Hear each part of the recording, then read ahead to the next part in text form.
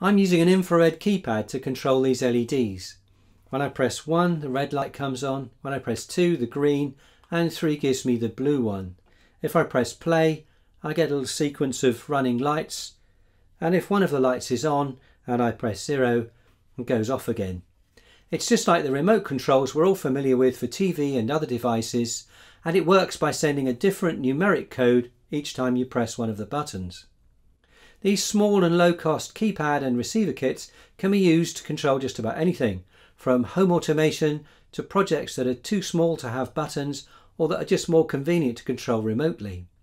In this video, I'm going to run through how to set one up and how to control a project using these 3 LED lights as an example. I'll show the components needed, how to connect them up, and the essential code needed to control your project with an Arduino. The next step is to have a look at what's needed for the project.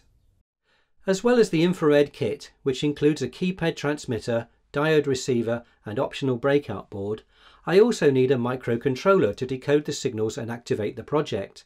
And for this I'm going to use an Arduino Nano. I may also need a pull-up resistor for the receiver, depending on whether or not I use the breakout board. I need 3 LEDs, red, green and blue, current limiting resistors for the LEDs, a breadboard to put everything on, and some connectors to join the circuit together.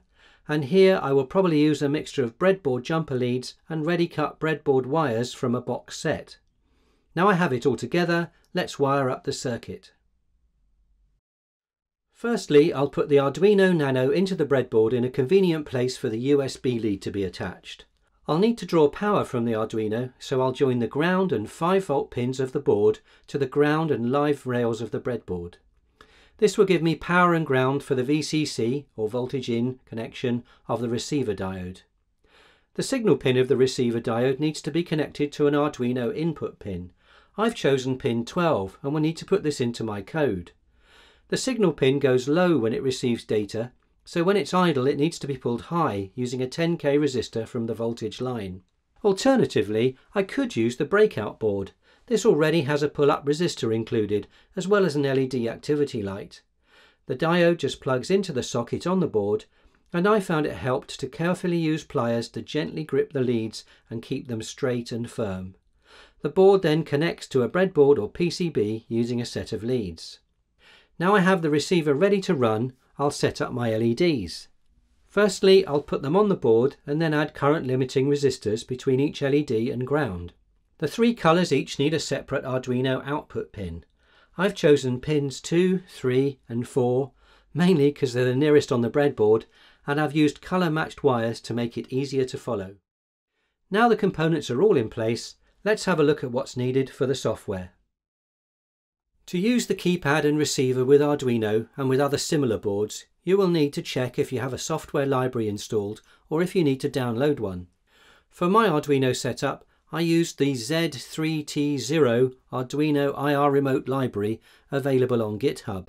I'll put a link to this in the description of this video. Just download the zip file, extract the library folder and install it. You can do this on a PC by copying the unzipped file to your Arduino libraries folder, or you can use commands in the Arduino IDE to install or manage libraries. Now I have the library installed, let's look at the essential code that's needed to use infrared input from a keypad. To use the functionality of the library, I need to use the include command at the beginning of my Arduino sketch. Arduino programs, known as sketches, have 3 main parts: essential information at the start, followed by a setup section, and then a loop section where the action happens. In the opening section of this sketch, I'm going to declare one of the Arduino pins to be the input for the receiver, in this case pin 12, and then variables which access information from the IR remote library and input from the pin. I'm then going to set up 3 integers to hold the numbers of the LED output pins, 2, 3 and 4. In the setup section, the first line enables the input from the infrared receiver, and the next line, which says blink 13, tells the built-in LED on the board to flash when infrared activity is detected by the receiver. An external LED connected to pin 13 will make this more obvious and can be helpful for testing. I then need to set the 3 LED pins to be digital outputs.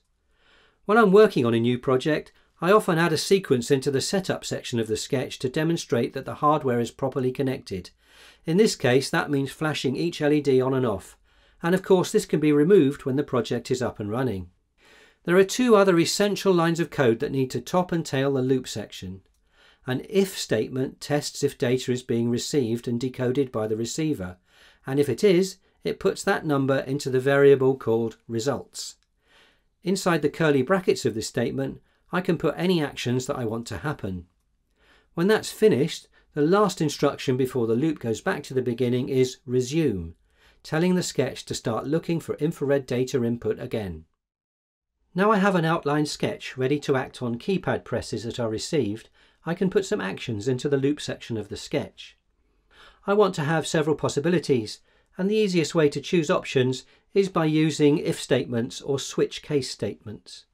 For this example, I've chosen to use cases.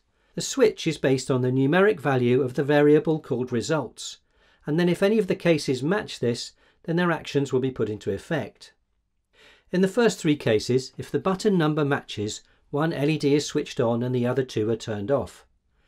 If the play-pause button code number is detected, the case runs a function, which is what Arduino calls a subprogram or subroutine, and this lights the LEDs in a sequence. In the last case, detecting button 0 sets all the LEDs to low so that they're off. After the switch statement, the loop repeats, having been reminded to look again for infrared input.